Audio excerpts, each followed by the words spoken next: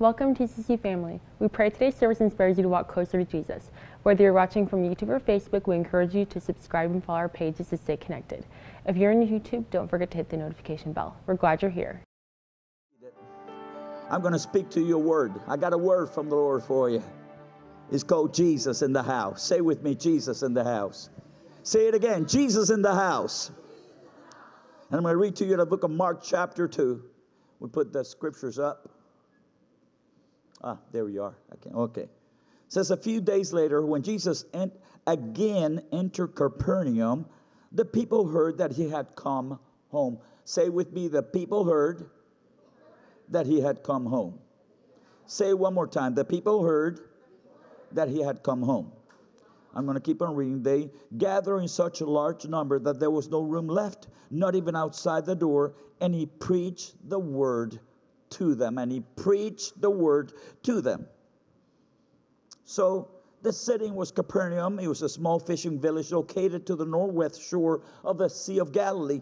This is the place where Peter had his house. It was thought that Jesus used to stay at this house whenever he came by this city. Now, this city was also the chief commercial and social center for that region.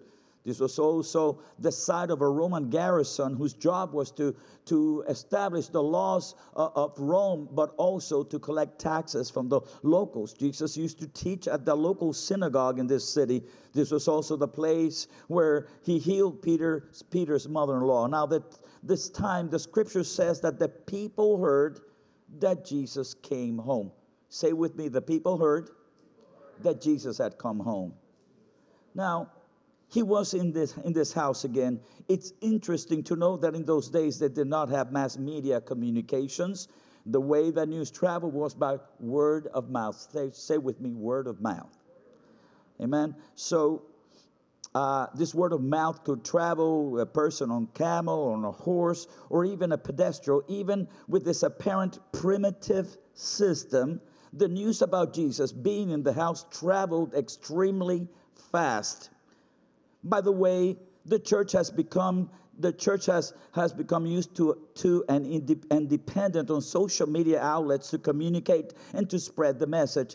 It's also used as a means of interpersonal communication. But let us not forget that the systems that we depend on can be manipulated and even used to silence us. What I'm talking about is the cancellation of people and even institutions that do not fit the narrative of the prevailing cancel culture.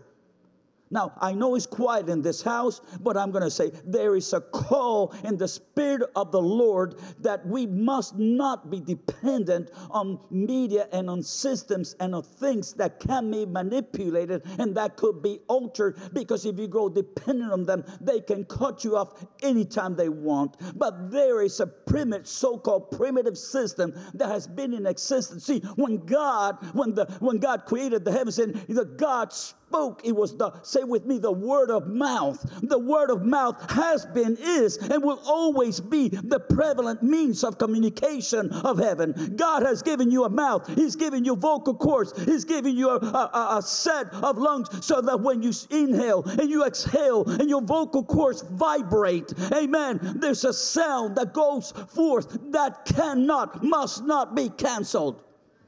Are you with me? Social media cannot be your voice. God's given you a voice. Use your voice. Be dependent on your voice. Be dependent. Make sure God has given you a sphere of influence of people that you communicate with. Come on now. I want to challenge the church of today, because if you grow dependent on a system, that system will control you eventually, but they cannot control what you say. I'm preaching a lot better than some of y'all are responding, but that's all right with me. I'm going to preach myself happy. You see, I want to challenge us today to be aware and conscious that the time may come when we have to become more dependent on the Holy Spirit more than ever before. Imagine that, becoming more dependent on the Holy Spirit. The time may come when the Holy Spirit will speak to individuals about a meeting place. I remember speaking with Pastor Claudio Back before there was social media, before this internet thing was on, when the presence of Jesus began to invade his church, and his church began to grow and to grow. The time came when word of mouth went forth so fast that there were thousands of people waiting outside of the church. He had to rent a stadium for over 80,000 people. They could not even put advertisement. They didn't have to, because the word of mouth propagated, and he flew, and even an 80,000 person stadium was not big enough to contain the people that were trying to get in. Are you with me? Are you with me? I believe that the time when the Spirit of the Lord, there will be places, there will be regions that the glory of God is going to be so thick, so thick. Amen. People will have visions. They will have dreams. See, we need to begin to operate in the divine system of communication. That communication has not grown old or outdated, but I'm running ahead of myself. You see, I'm talking about the Spirit of the Lord. I'm talking about the angels, the messengers of God. I mean, who needs messenger if we have at our disposal messengers from heaven? And messengers bring message. It's not about having an angelic encounter. It's about the angel bringing a message with intentional purpose to change your life and the destiny of those who are attached to you. I'm talking about the angels of God that, according to the Bible, they're flames of fire used to help the heirs of salvation. Let me quote to you in the book of Psalms 91, for I will command his angels, he will command his angels concerning you to guard you in all of your ways. They will lift you up in their hands so that you will not strike your foot against a stone. Every believer has angels that angels are charged with their care. We can see angelic activity throughout Scripture. Just ask Abraham and Sarah. In Genesis 18, the Lord appeared to Abraham near the great trees of Mamre while he was sitting at the entrance of his tent in the heat of the day. Abraham looked up and he saw 3 men standing nearby. When he saw them, he hurried from the entrance of his tent to meet them and bowed low to the ground. He said, if I have found favor in your eyes, my Lord, do not pass your servant by. Let a little water be brought, and then you will wash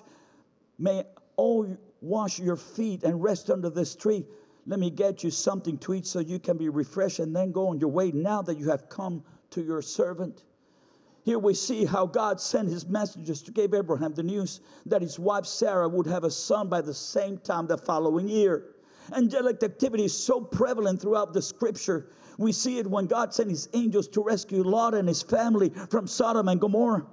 We see the angel of the Lord who appeared to Joshua when he was at the outskirts of Jericho. This is when Joshua approached this angel wielding a sword and asked him whose side was he on. We know the rest of the story, don't we? We also see that an angel appeared to Elkanah, the one who was to become the father of Samuel the prophet. In the New Testament, we find the angel of the Lord who appeared to Zechariah, the one who was to become the father of John the Baptist. He appeared to him when he was already in an old age, and his wife was barren. But when the angel appeared at the right hand of the altar of incense, everything changed. See, there is a time when the messengers from heaven are going to be released, when we don't have to look to social media for news, but the Spirit of the Lord will speak to our hearts and tell us where we're supposed to be. I believe those. I've lived like that. Amen. Praise God. When the Holy Ghost says you need to be at this place, at this time, and at this hours, and other believers who are tuned in into the frequency of heaven will hear the same thing. How do you think the persecuted church operates anyhow? They cannot even communicate.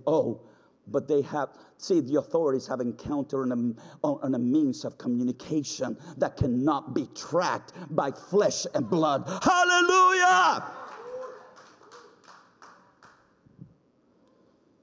We also see the angel of the Lord appearing to Peter while he was sleeping. Well, he was bound in chains between 2 soldiers because he was going to be killed the next day. Then there are dreams and visions, of course. Let us not forget that visions and dreams are the language of the Spirit. Joseph was instructed in a dream to escape to Egypt with Mary and baby Jesus. See, the church of Jesus Christ must be nimble. We have to We've got to be flexible and not tied down so much to the systems of this world. Remember that we belong to a kingdom that has no end. And the kingdom of God has a unique communication system that cannot be altered, messed with, or fooled with. What is the key? What is the password? Total submission to the will of God, being washed in the blood. How many say yes and amen? We're subjects of a king who's coming back riding on a white horse. The heavenly communication system has been time tested. This system has no glitches. They will always work with incredible precision. They never go down. They never need to be updated. The system is far superior to the systems of this world. They are hack-proof. No one can break into them. Your data is securely stored, guess what? In the original cloud. Hallelujah! Hallelujah! Come on. Ain't that interesting? They come up with a cloud to store information. It's just a hack. Y'all, it's just a hack. It's just a copycat. Come on now. Are you with me? You just show me what I need to do. See, you need to get in your prayer closet. When you get in your prayer closet, Jesus, show me. Show me what I'm... You need to get familiar with how to use the system of the Holy... Let me tell you, the Holy Spirit. I'm telling you, the Holy Spirit. The Holy Spirit. See, I remember the time years ago I was sitting in the back of a church. And the Holy Spirit spoke to me. You need to be in Orlando this January, I think it was the 19th at 3 o'clock in the afternoon. Told my wife, says, are you sure this God? I said, well, what do we got to lose but a couple of plane tickets? That's okay. Sure enough, the plane had been delayed. We were supposed to land about 6 p.m., but we were walking in Atlanta. There was a flight that said to Orlando. We said, can we get in? He said, sure, come on in. At 3 o'clock, exactly, the plane touched down. God's communication system is flawless. It's absolutely flawless. Amen. And I want to invite you, I want to challenge you today. No, I'm not coming against or prohibiting you or saying that you shouldn't use, but I want to offer you a much superior alternative. Are you with me? Because there is no condemnation in those who are in Christ Jesus. I'm not saying that using the social media is bad or it's a sin. I'm not saying that. I'm not saying that at all. But I'm challenging you, the day is coming when the people of God are going to have to use more of the Holy Spirit. They're going to have to get in their prayer closet to hear the directions and the instructions from God. And He will bypass whatever is trying to bring division, whatever is, because, the thing that stands between the agenda of the Antichrist and of this world is the church. It's the church. The church is hated. But you know what? They hated Jesus too.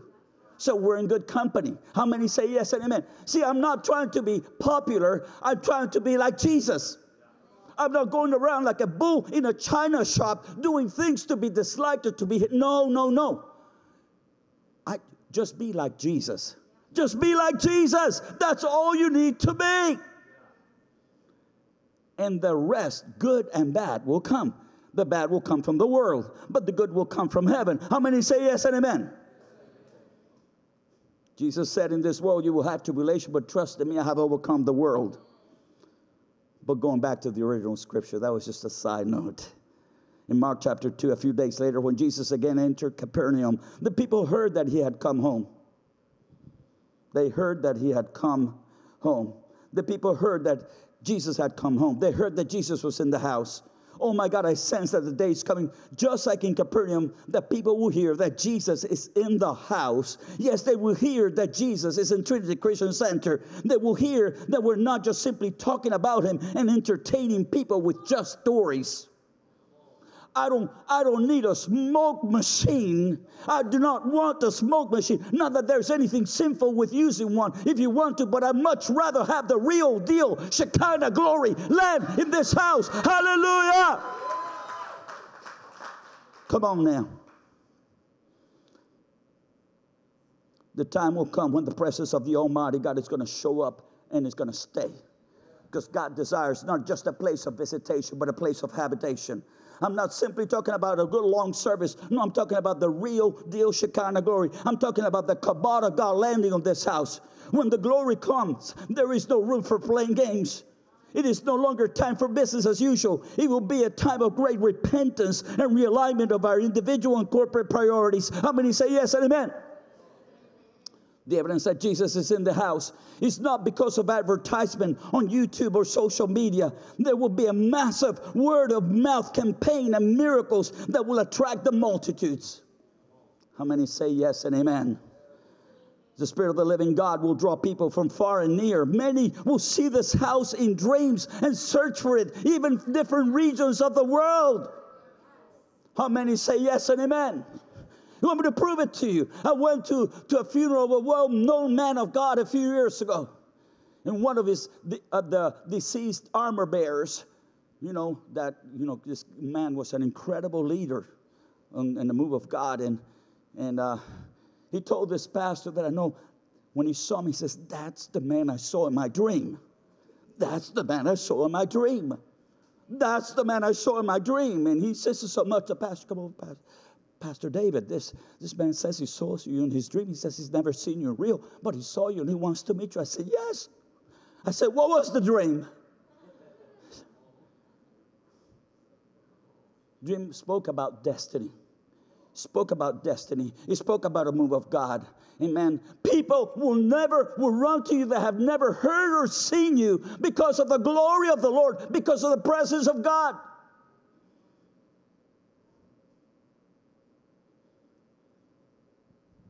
Many will see this house in their dreams. Because Jesus is in the house, there will be standing room only services. Say with me, standing room only. God has already spoken it to us prophetically. There are coming from the north, south, east, and west. It is a done deal. It's about to happen. Today, we're a day closer to the fulfillment of the word of the Lord. When Jesus is in the house, everything changes. Our agendas get changed. We're taken up by his glory and his splendor. There are numerous scriptures that mention about Jesus being in the house. See, when Jesus was in the house, Mary wipes Jesus' feet with her hair. In John chapter 12, 6 days before the Passover, Jesus came to Bethany, where Lazarus lived when Lazarus had raised from the dead. Here a dinner was given in Jesus' honor. Martha served while Lazarus was among those reclining at the table with him. Then Mary took about a pint of pure nard, an expensive perfume. She poured it on Jesus' feet and wiped his feet with her hair. And the house was filled with the fragrance of the perfume. See, the setting was the house of Lazarus, Mary, and Martha. This was Jesus' favorite house in Bethany. It was when he was in the house that Mary poured an expensive perfume on his feet and wiped his feet with her hair. The take-home lesson here being that Mary worshiped the Master with the best that she had. See, true worship will cost you something. It will cost you something. It will cost you your flesh. It will cost your pride. It will cost you time. But when you break your heart, you break your alabaster box, when you break it before the Lord, there is an aroma and this fragrance that will fill the air. Her worship was costly, but the Master was worth it, and then some. When you worship him and you pour out your best, it may smell good to others, but it's not for them. It's only for him. Come on now. When we get here and we begin to worship, it's not just when the music is right. When you pour out your heart, you break your heart before him and you worship him, because worship costs something. There is a price to be paid. You got to go past emotions. You got to go past your flesh. And you said, Jesus, I'm going to worship you. I'm going to worship you when I don't feel like that. The Word of God speaks about the sacrifice of praise, which is the fruit of your lips. Sacrifice is because it's costly. Sacrifice, a sacrifice is a sacrifice. It's not pleasant at times. Oh, my God. When Jesus is in the house, this house will be filled with the perfume of the rose of Sharon. Have you ever smelled the rose of Sharon? I have. several services, I've smelled the perfume of heaven. I'm going, what is that incredible fragrance? I've never smelled that. You know, Pastor Clay, myself, I think Alan were there, and Jimmy. And we had another experience in another place. My God. See, when Jesus is in the house, he healed the mother-in-law, Peter's mother-in-law, to be specific. In Luke chapter 4, Jesus left the synagogue and went to the home of Simon. Now, Simon's mother-in-law was suffering from a high fever, and they asked Jesus to help her. So he bent over her and rebuked the fever, and he left her. She got up at once and began to wait on him. See, when Jesus is in the house, healings will be commonplace. No illness can stand in the presence of the Almighty God. The Bible says in Isaiah 53, surely he took our pain and bore our suffering, yet we consider him punished by God, stricken by him and afflicted. But he was pierced for our transgressions, he was crushed for our iniquities. The punishment that brought us peace was on him, and by his wounds we're healed. When Jesus is in the house, healing is in the house. When Jesus is in the house, the dead come to life. When Jesus is in the house, the dead come to life. See, the story of Jairus' daughter comes to mind in Matthew chapter 9, verse 18. While he was saying this, a synagogue leader came and knelt before him and said, my daughter has just died, but come and put your hand on her and she will live.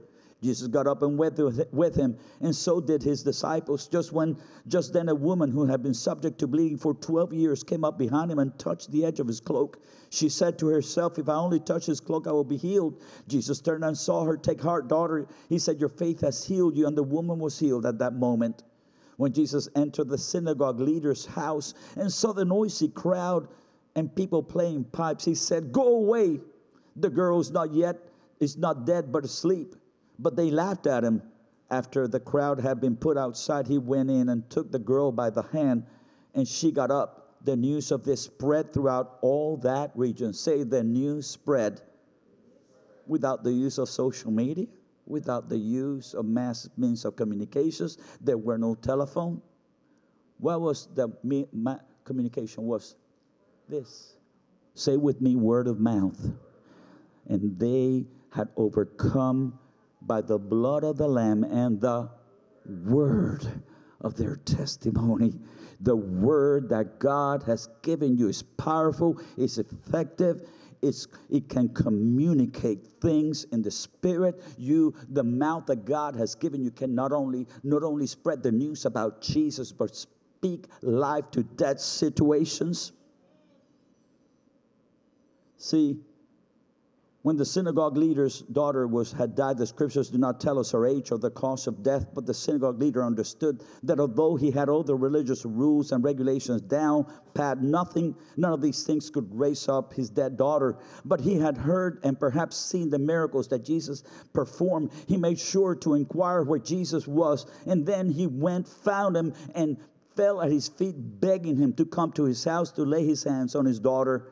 We know about the delay that happened once Jesus agreed to go with him. The woman with the issue of blood showed up and placed a demand on the anointing of Jesus. All she did was to touch the edge of his garment. Her chronic bleeding stopped immediately. Finally, Jesus made it to the house. When Jesus stepped into the house, it was full of noisy people. See, when Jesus is in the house, truly in the house, the spectators, those who want a dog and pony show, will be run out. Come on now. Those who want to just gawk and criticize, the very presence that will attract the sinners will drive out the gawkers and the ones who are enemies of the cross, who come in to criticize. When Jesus is in the house, then resurrection is in the house. The spirit of death cannot stay in the same place that the author of life occupies. When Jesus is in the house, he turns doubters into believers. We find that after the burial and resurrection of our Lord, that all the disciples were in a house. We find this in John chapter 20. Now Thomas, also known as Didymus, one of the 12, was not with the disciples when Jesus came. So the other disciples told them, we have seen the Lord. But he said to them, unless I see the nail marks in his hand and put my finger where his nails were and put my hand onto his side, I will not believe. A week later, his disciples were in the house again, and Thomas was with them. Though the doors were locked, Jesus came and stood among them and said, peace be with you. Then he said to Thomas, put your finger here, see my hands. Reach out your hand and put it into my side. Stop doubting and believe. Thomas said to him, my Lord and my God. Then Jesus told them, because you have seen me, you have believed. Blessed are those who have not seen and yet believed. There are many who struggle with doubt. Thomas was one who was not wanting to have unbelief. Thomas just wanted to have a personal experience with the risen Savior. A week later, Jesus showed up and told him exactly what he had told the other disciples. And so he got to put his finger into the wound in his hand and got to put his whole hand into Jesus' side. And then he just said, my Lord and my God. See, Thomas did so and he was amazed. Jesus told him to stop doubting. When Jesus is in the house, doubters become ardent believers because the evidence of his presence is all around and it is undeniable. See, a miracle settles the argument. When Jesus is in the house, the blind get healed. We see Matthew chapter 9, as Jesus went on from there, 2 blind men followed him, calling out, have mercy on us, son of David. When he had gone indoors, the blind men came to him, and he asked them, do you believe that I'm able to do this? Yes, Lord, they replied. Then he touched their eyes and said, according to your faith, let it be done to you. And their sight was restored. Jesus warned them sternly, see that no one knows about this. But they went on and spread the news about him all over the region. Heavenly means of communication. The word is near you. It is in your mouth. Amen. Praise God. So we know that the setting of this miracle was in Capernaum, in the house of Peter. Jesus was traveling. The blind men followed him, crying out to have mercy on them. When he had gone indoors, Jesus was in the house. The men followed him, and Jesus asked them, do you believe that I'm able to do this? Their reply was unequivocal, yes, Lord. Jesus touched them, and their sight was restored. When Jesus is in the house, blind eyes are open. It's not just the physically blind, but also those who are spiritually and emotionally blind. Today, like always, there are those who suffer from a lack of physical sight. This is a result of sickness, genetics, or acquired blindness. But there's also a multitude of people who are blind spiritually. They walk in a dark world of hopelessness and despair when Jesus is in the house. All forms of blindness from any ideology is healed. Now, when Jesus is in the house, is the place where the Word of God gets preached. Say with me, the Word gets preached. See, you cannot have Jesus in the house and not have His Word take precedence. We must have the Word of God. See, our faith is not founded on emotion. Our faith is founded on the Word of God. Faith comes by hearing, and hearing by the Word of God. Are you with me, church? Are you still with me? Are you tracking with me this morning? When Jesus is in the house, the Word of God is preached. Matthew chapter 4, Jesus went through Galilee, teaching in their synagogues, proclaiming the good news of the kingdom and healing every disease and sickness among the people. It's important to know that when Jesus is in the house, there is the preaching and teaching of the Word. Jesus honors His Word. The Word of God is the love letter to mankind. It is God's instruction manual for our lives. Psalms 119, your Word is a lamp to my feet and a light to my path. I have taken an oath and confirmed it that I will follow your righteous law. When Jesus is in the house, He will confirm His words with signs, wonders, and miracles. When Jesus is in the house, the captives get set free. The captives get set free. How many say yes and amen? Luke chapter 13, on the Sabbath, Jesus was teaching in one of the synagogues, and a woman was there who had been crippled by a spirit for 18 years.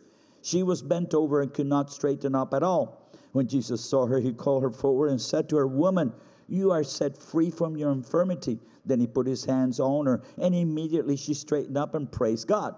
Indignant because Jesus had healed on the Sabbath, the synagogue leaders said to the people, there are 6 days for work, so come and be healed on those days, not on the Sabbath. The Lord answered him, you hypocrites, doesn't each of you on the Sabbath untie your ox or donkey from the stall and lead it out to give it water? Then should not this woman, a daughter of Abraham, who Satan had kept bound for 18 long years, be set free on the Sabbath day from what has bound her? When he said this, all his opponents were humiliated, but the people were delighted with all the wonderful things he was doing. See, Jesus was in the synagogue. He was in God's house. He was teaching there. There was a woman who was bent over for 18 years. The cause of her being crippled was not physical, but it was a spirit. Now, I want to take just a few moments to say that demonic oppression or possession can have physical manifestations. Imagine this woman when 18 years earlier was bent over by a spirit. It must have been extremely painful and uncomfortable. The evil spirit did that, but as time passed by, all of her muscles and joints froze in place.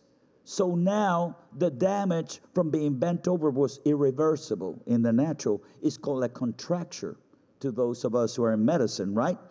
So when Jesus saw her, he called her forward. He spoke to her and told her she was set free from her infirmity. Then he laid his hands on her and she immediately straightened. The spirit that had held her captive and had distorted her body left immediately, and she straightened up on the spot. When Jesus is in the house, he will confront religious spirits. When Jesus is in the house, he will confront religious spirits. In the same story of the crippled woman, the synagogue leader was indignant and said to the people that there are 6 days for work, so come and be healed in those days. The synagogue leader, instead of giving God the glory for the deliverance of this poor woman, went on to criticize Jesus. I guess the synagogue leader felt upstaged by Jesus. But Jesus answered, "You hypocrites, doesn't each of you on the Sabbath untie your ox or donkey from the stone lead it to water? Then should not this woman, a daughter of Abraham, whom Satan had kept bound for 18 long years, be set free on the Sabbath day for what bound her?" When Jesus is in the house, his goal is for all to come to the saving knowledge of Christ. He died for all. Salvation and deliverance is for all. Jesus died even for the religious. The problem with the religion is that they think they have an in with God. They want to control the gate to salvation. See, the synagogue leader took the miracle that Jesus did and said, but there are other 6 days in which she could be healed. Who cares what the day is? She's free. She's healed. See, can we allow our theology to keep us from setting the captives free? Are you kidding me? John chapter 14, Jesus said, "I am the way, the truth, and the life, and no one comes to the Father except through me." The religious are not the way. Jesus is the way. My job as your pastor is to point you to Jesus. Follow him and obey him. If you want to see Pastor happy, obey Jesus. You want to see Pastor happy, obey Jesus. Notice that it was not the sinners who crucified Christ. It was the religious. When Jesus is in the house, the call for salvation, deliverance is for those who think that they have it all together as well. No wonder the Bible says, in the same way, you who are younger, submit yourself to your elders. All of you, clothe yourself with humility towards one another, because God opposes the proud, but shows favor to the humble. Humble yourself, therefore, under the God's mighty hand, that he may lift you up in due time. Cast all your anxiety on him, because he cares for you. The religious spirit is a spirit of pride and arrogance. It's all about big I and little you. I have so many times dealt with individuals who feel superior to me and treat me as such, but who cares? That's their problem to deal with. It ain't got nothing to do with me. Are you with me? Because I ain't trying to prove to anybody what I am or who I am in Christ Jesus. If they don't want to acknowledge that is their problem, that's for them. They want to feel superior. Go for it. I'll help put out a red carpet before you. I'll wave flags before you. If it makes you feel important, if it makes your boat float, I'll go for it. But I know in whom I have believed. I'd rather be a doorkeeper in the house of my God than to dwell in the tents of the wicked. Hallelujah! I pray for those individuals so their eyes of their understanding will be enlightened. Yes, Jesus died for the souls of Tarsus and for the unlovable. Yes, he died for his enemies. Yes, he died for the religious too. The Bible says in Romans 5, "For if while we were yet God's enemies, we were reconciled to him through the death of his Son, how much more, having been reconciled, shall we be saved through his life?" When Jesus is in the house, he institutes the Lord's Supper. Say with me, communion. In John chapter 13, it was just before the Passover festival. Jesus knew that the hour had come for him to leave this world and go to the Father. Having loved his own who were in the world, he loved them to the end. The evening meal was in progress, and the devil had already prompted Judas, the son of Simon Iscariot, to betray Jesus. Jesus knew that the Father had put all things under his power, and that he had come from God and was returning to God. And 1 Corinthians chapter 11, for I received from the Lord what I also pass on to you. The Lord Jesus, on the night he was betrayed, took bread. And when he had given thanks, he broke it and said, this is my body, which is for you. Do this in remembrance of me. In the same way, after supper, he took the cup, saying, this cup is a new covenant in my blood. Do this whenever you drink it in remembrance of me. For whenever you eat this bread and drink this cup, you proclaim the Lord's death until he comes. See, when Jesus is in the house, we participate of communion. When Jesus is in the house, he institutes the Lord's Supper. It is remembering the reason for our great salvation. The Lord's Supper was instituted by Christ himself. It is a way of us being reminded of the great sacrifice. Our salvation is free, but it is not cheap. Salvation is free, but it is not cheap. It's extremely pricey. It cannot be bought. It cannot be bought, right? What shall a man give if he gains the whole world yet loses his soul? What recompense shall she give for it? To celebrate the Lord's Supper is to proclaim the Lord's death until he comes. See, in a day and era where folks are easily triggered and offended by death or by something that does not appear, amenable to their senses and their sense of propriety, the cross, the sacrifice, the blood stands in direct opposition to these whitewash proper things. As you see, the blood of the Lamb and the body of our Lord causes the snowflakes to melt. Come on now, somebody with me in this house. Praise God. We must always keep in mind the blood of his wounded body. We cannot deviate from the commandments of our Lord. We need to do what he said to do. If we don't, then we can easily be led off course and end up deviating from sound doctrine. The Bible says in 1 Corinthians chapter 6, do you not know that your bodies are temples of the Holy Spirit who is in you, whom you have received from God? You're not your own. You were bought at a price. Therefore, honor God with your bodies. When Jesus is in the house, Jesus actually desires to be in the house. And let me quote to you out of the book of Revelation, chapter 3. Here I am. I stand at the door and knock. If anyone hears my voice and opens the door, I will come in and eat with that person and they with me.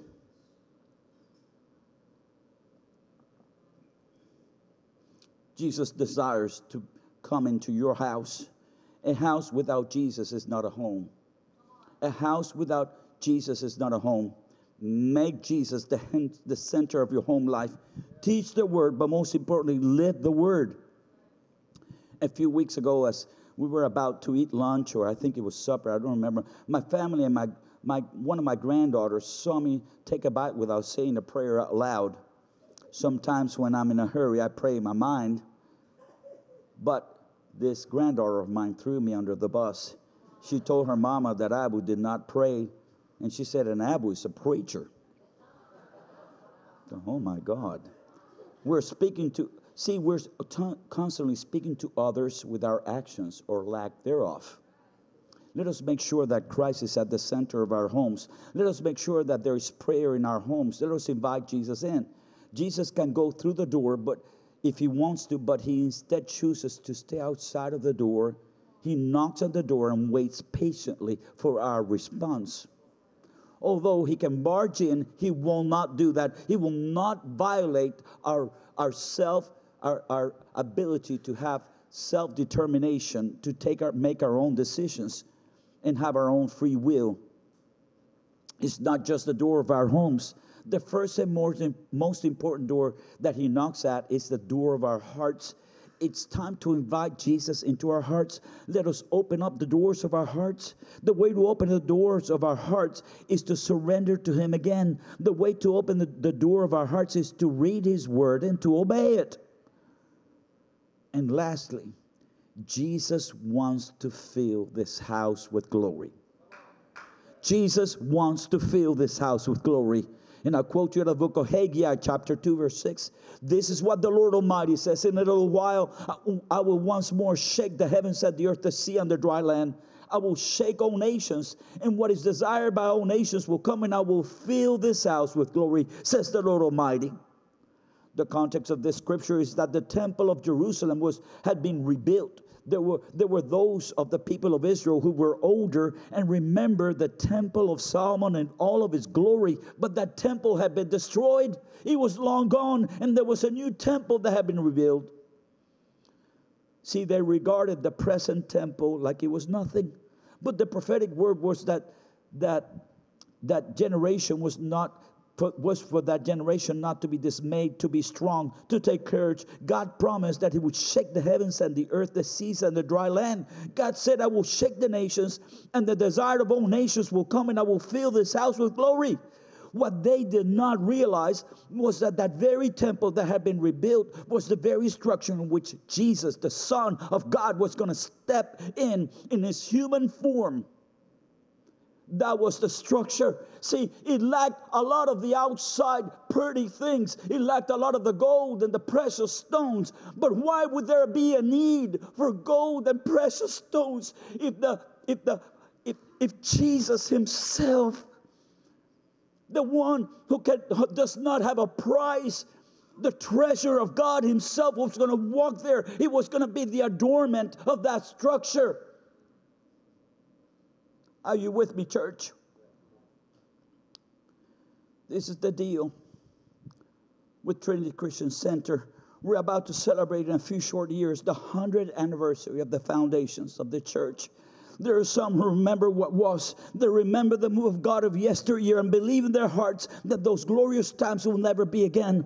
But I have a word from God for y'all. God will again shake the heavens and the earth. God will shake this evil and perverse generation. God will shake the foundations of woke ideology and gender confusion. God will set His enemies to flee in confusion. God will shake the religion to its core. God will shake the lives of those who are spiritually dead and asleep. There's a shaking coming. This shaking is to dislodge with that which is not real. This shaking will dislodge and bring down anything that is not founded on the rock, which is Christ. This shaking is coming to do away with what was, to establish that which is the Word and Christ-centered. In order to bring order, there has to be sometimes a temporary state of disorder. That's what the shaking is all about, to shake off, to remove what has been established that is not founded on the Word of God. We cannot afford not to have Jesus in this house. We cannot afford to play a religious game. We cannot afford to please the congregants at the expense of pleasing Jesus. Are you still with me, church? I know I'm preaching a lot better than you are responding, but that's all right with me. I'm going to preach myself happy. I'd rather God be happy with us. I'd rather God be happy than us be happy. Any day, anytime, hands down. If we please Him, then we will be not happy, but blessed. I'd rather be blessed than happy any day. The Bible says in Isaiah 1, if you're willing and obedient, you will eat of the good things of the land. When Jesus is in the house, there will be unity like never before. Say with me, unity. Not uniformity. We don't have to have uniformity in order to have unity. We can have the best unity in the midst of our greatest diversity. Psalm 133. How good and pleasant it is when God's people live together in unity. It's like precious oil poured on the head, running down on the beard, running down Aaron's beard, down the collar of his robe. It is as if the dew of Hermon were falling on Mount Zion. For there the Lord bestows His blessings, even life forevermore. When Jesus is in the house, we will love one another.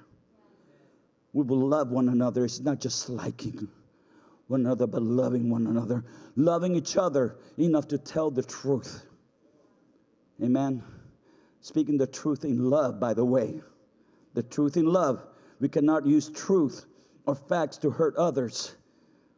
Are you with me, church? John 13, a new command I give you. Love one another. As I have loved you, so you must love one another. By this, everyone will know that you're my disciples, if you love one another.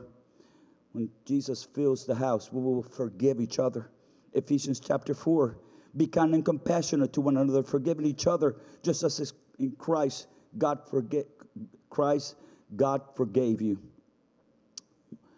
When Jesus fills this house, there will be salvations. Say with me, salvations. One of the hallmarks that Jesus is in the house is that we refuse to become a bless me club.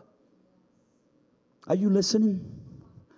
I don't come here to have spiritual jollies. I come here to get equipped so I can win souls. I come here to get full of the glory of the power of God so that I could be an effective witness in the world. Are you with me? The focus will not be on ourselves, but on Christ and on souls. Say with me, Christ and souls. What is this? This is a training. This is an equipping center. This is a healing center.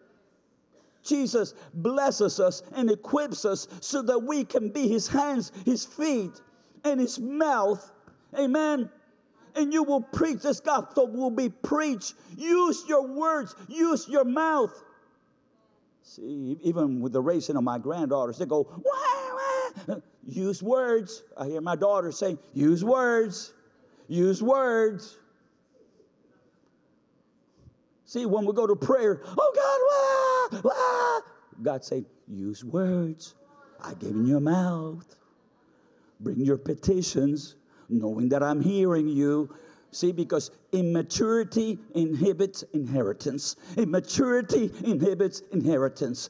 Can I say that one more time? Immaturity inhibits inheritance. This wasn't even on my notes. That's all right. The focus will be not on ourselves, but on Christ and on souls. Ladies and gentlemen, the heart of God is souls. Let us never forget or neglect the Great Commission. And I quote you in the book of Matthew chapter 24. Then Jesus came to them and said, all authority in heaven and on earth has been given to me. I want the worship team to come up. Therefore, go and make disciples of all nations, baptizing them in the name of the Father and of the Son and of the Holy Spirit, and teaching them to obey everything I have commanded you. And surely I am with you always to the very end of the age. And I'm going to close with this.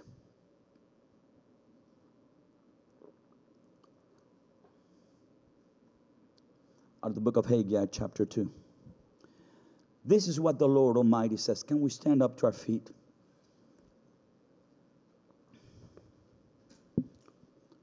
In a little while, I will once more shake the heavens and the earth, the sea and the dry land. For those who want their earthly stability and predictability,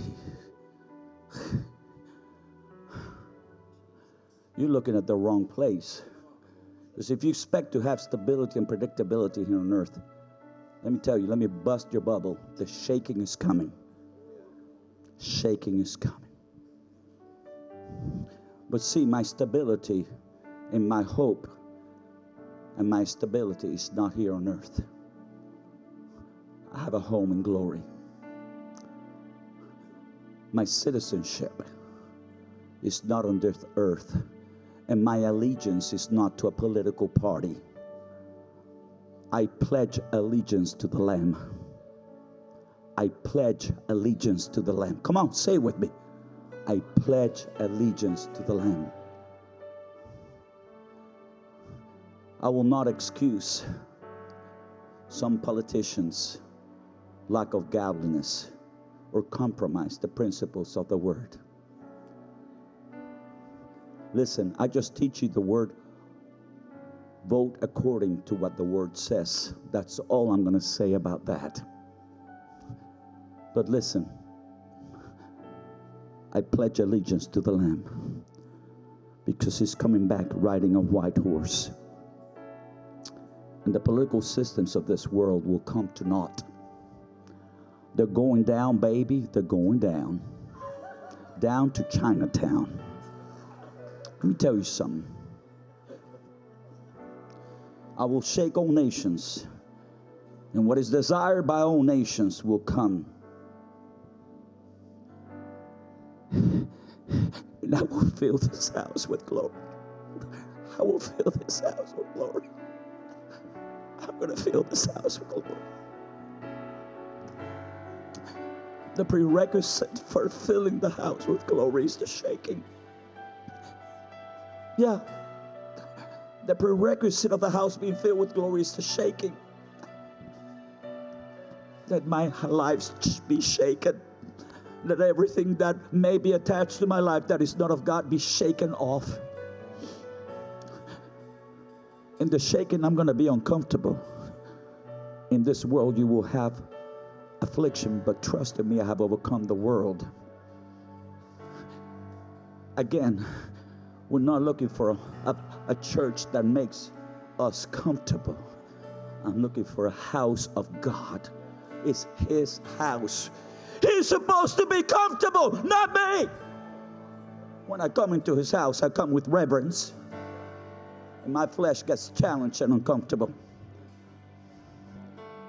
Well, the pastor didn't have to go there. See, I'm not here to make you feel comfortable on your way to hell. I'm here to declare what Jesus says about you. He loves you the way you are, but He loves you too much to let you stay the way that you are. When Jesus is in the house, one of the hallmarks of a move of God is massive repentance. Ladies and gentlemen, I have experienced it. Mama, remember back in 1999, we went to the Awake America that came from Brownsville to Monroe. Was it Monroe? We had been that night. We stayed in that hotel. And the next morning at 8 o'clock sharp, I opened up my eyes and the spirit of repentance hit me. And I began to cry and to repent and repent and repent. 1 hour, and Miss Yvonne said, David, can you pray a little softly, because people are going to think I'm doing something to you in this room. And I'm going, okay. Wah! I repent, Lord. Because when Jesus is in the house, all we can say is, woe is me. For my eyes have seen the King. We're going to have an Isaiah kind of experience the year that King Uzziah died. I saw the Lord, He's high and lifted up, and the train of His robe filled the temple. And I said, woe is me, for I'm a man of unclean lips. See, a true mark of a move of God is when our flesh has trouble being comfortable in His presence. Because it ain't about making your flesh feel good about yourself. It's about your spirit being made right with God.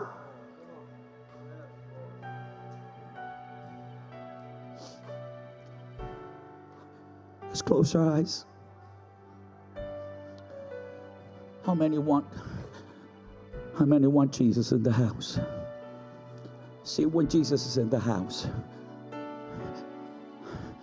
I don't care if they watch my YouTube sermons or not. That's not going to bring them in. Trust me, that's not the thing that's going to bring them in. I guarantee you, it ain't going to be my sermons. It's going to be the presence of the Almighty God. They know they're going to have an encounter with a King.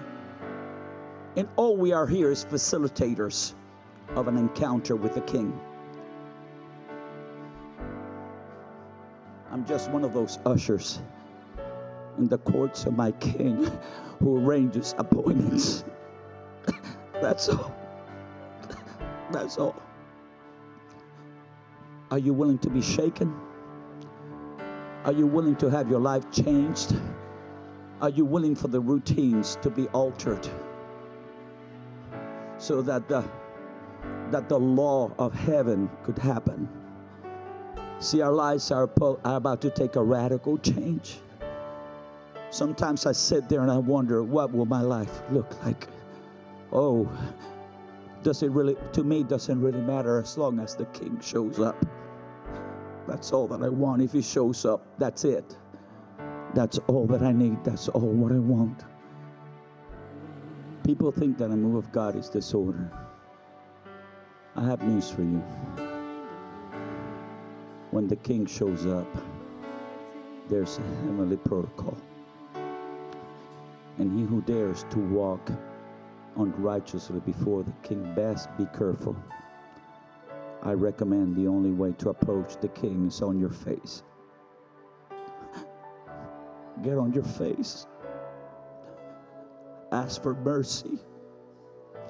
That's all that I know. The times that he has drawn near, I thought I really feared for my life, not because he was going to kill me. The closer he got to me, I didn't know how to act. All I could do is say, Lord, if it's not for the blood of Jesus, thank God that my righteousness is not my own. My righteousness is of the Lord. My good acts or righteousness is as filthy rags before him. I cast down religion, religiosity, or any work of the flesh, because that will not stand before our God. But the Word of God says that a humble and a contrite heart you will not deny. Are we ready to host Jesus? Are we ready to host him in our homes, in our marriages, in our families, and above all, corporately? I want us all to come to the front right now. Can we send him an invitation right now?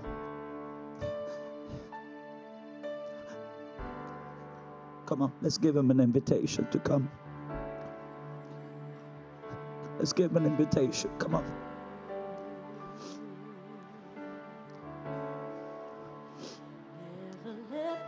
Lord, let this be one of those places. Let this be one of those places, because this is not the only place. Thank God.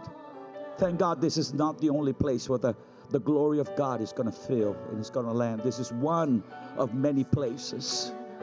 Thank God for that. Can you imagine the responsibility of being? See, I hear people who have walking in spiritual arrogance saying, well, we got what others don't have. And listen, I'm sorry, but no. The king will get what he paid for. It's not just one region. It's from every tribe, every tongue, and every nation. We cast down every vain imagination that will rise up against the knowledge of God. We cast down arrogance. We categorically reject it. And King Jesus, we surrender to you today. Lord, fill my house. Put your hand on your heart and say, Lord, fill this house. Come in, Jesus. I open up the door to you. Fill my house. Fill my home, Lord.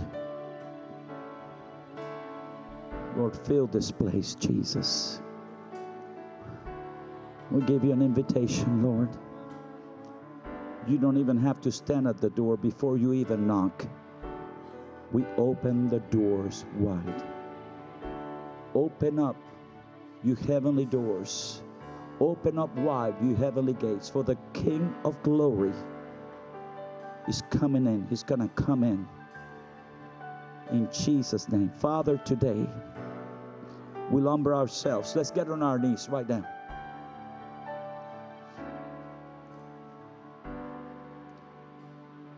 Heavenly Father, we come to you in the name of Jesus.